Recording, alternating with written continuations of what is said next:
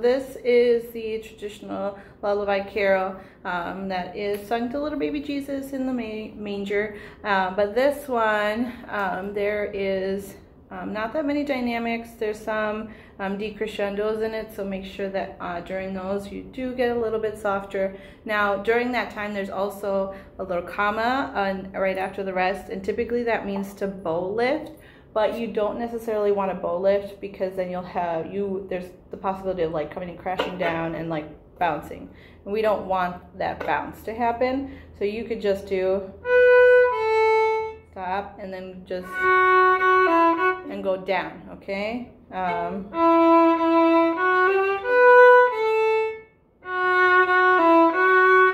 You will have enough bow as long as you're saving your bow to do that down bow, then the slurred up to get you back into position. But yeah, at the end, make sure to slow down because that is like the end. Your lullaby's ending.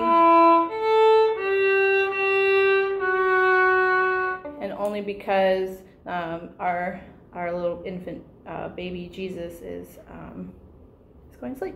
Okay, so if you have any questions, certainly feel free to ask me during your lessons or after school rehearsals. See you.